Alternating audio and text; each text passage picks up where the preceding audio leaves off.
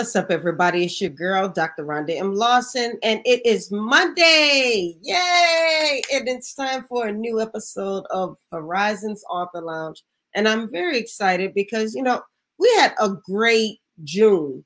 If you guys were rocking with us during the month of June, you saw that we highlighted all male authors, and we really touched and drilled down on men's mental health. And now we are into minority mental health month, and I'm really excited because our next guest she really touches on this. She's an expert on it, and it's her passion. It's so much of her passion that she has a magazine, she has a podcast, she has a journal, and a lot of it has to do with mental health. So I'm just going to bring her on without any further ado. So everybody, please help me welcome Miss Jamie Rockymore Best. Hello. Hey, thanks for having me. I'm so excited. I'm so excited for being here. I appreciate you being here. Absolutely. All right. So before we just jump right in there, can you tell us a bit about yourself? Yes. So it's always trying to figure out where I start, But well, I'm originally from Pittsburgh, Pennsylvania. I relocated to Maryland in 2009 after I got my undergrad degree in psychology. And then I started working for a psychiatric hospital. And it's so interesting because, when you graduate, you're ready to put, everything to work. You rolling your sleeves up. You come on the first day with your lunch bag. You all happy and chipper.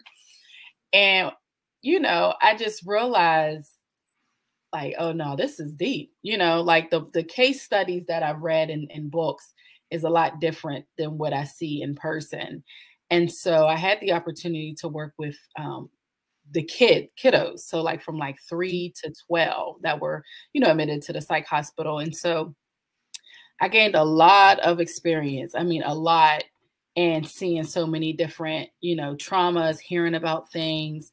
I mean, one time a kid asked if they can come home with me because they hated their house. And I'm just like, oh, and so I did that for a while.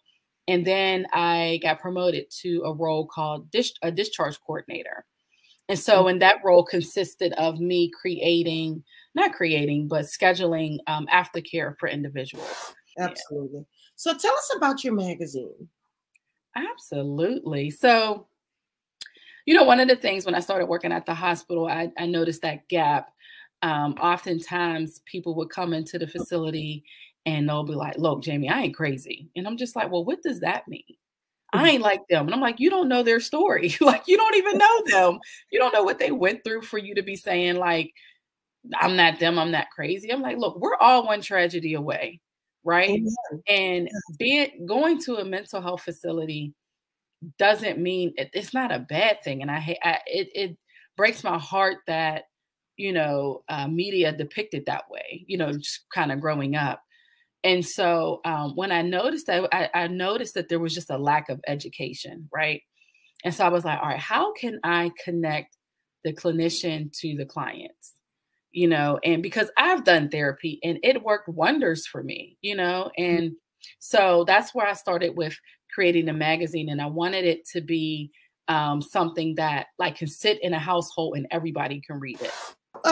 Where can we find your magazine? I know, I believe you said that there's a print version of the magazine and there's also a virtual version of the magazine. So how can somebody find it? Sure. So we do both. And I noticed that I do more with the physical copies because I guess people just kind of like the feel. We're like in this weird space. Like we like the digital, but then there's still the people that like the print. It feels real when you're holding it. Yeah, when you can feel the pages, flip over it, flip the pages and stuff. And so, and then it also helps with being off the screen. You know what I mean? But so you can go to helpfullivingmag.com to purchase the magazine. Every issue is on there we're now in the current issue that's out is issue 18. So I launched the magazine quarterly. It's, when is it, Lord? It's February, May, November, February, May, August, and November. Yes. And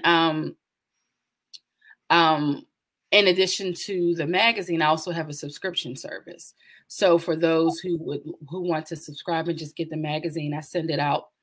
Once we are done with publication, I go ahead and send it out to them, and they typically will have their magazine like at the beginning of that month that it's launched. And then for digital, they'll get it the first of that month that it's launched. And so it's really exciting and it's cool. So definitely helpfullivingmag.com is where people can purchase it. Okay, now we do have a number of authors who watch this show, and they're probably wondering, are they able to submit their own articles for your magazine? Absolutely. Absolutely. Because I feel like even when you're writing, you know, there's something with that. And it doesn't really matter what type of writer. But I know oftentimes people kind of write, what is it, memoirs? Mm-hmm. And it's like, because they're like reliving that moment, you know, sometimes it's hard to kind of write, you know, the page. Now, do you have, I hope you have a print copy of the magazine near you. Actually, I do. That's so funny you say that, because I typically don't. So, I do. This is actually the latest edition. There we go. The latest edition. And this is like the inside. It's a pretty thick magazine. Oh, it is. It's usually about between 50 to 60 pages. Okay. Yeah, between 50 to 60 pages. And this is the inside. Very nice. This is one of the wellness activities. Do you have a team? Do you feel, or do you do all this yourself? Because that seems like no. I have a gentleman that helps curate it.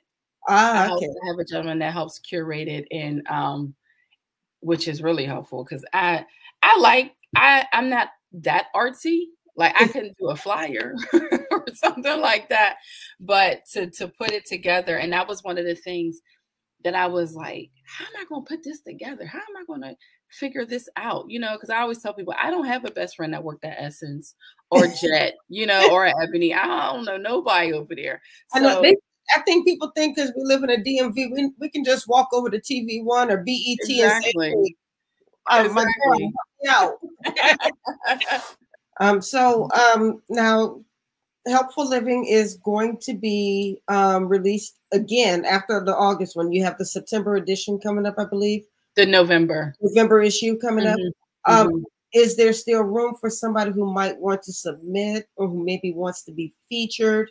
And so, yeah, we're opening up submissions for the November issue. If anybody is interested and want to reach out or submit a pitch, definitely do so. The deadline for the November issue is September 3rd. It's usually the first Tuesday of the month. Okay. And yeah, and you can reach out.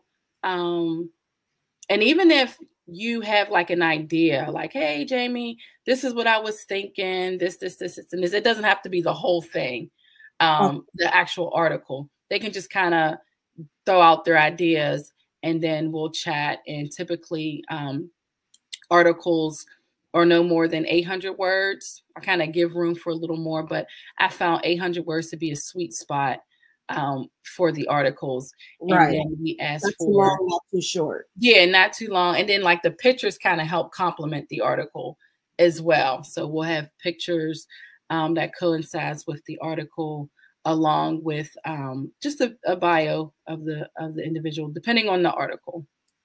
Gotcha. Well, everybody, make sure that you are looking for Helpful Living magazine.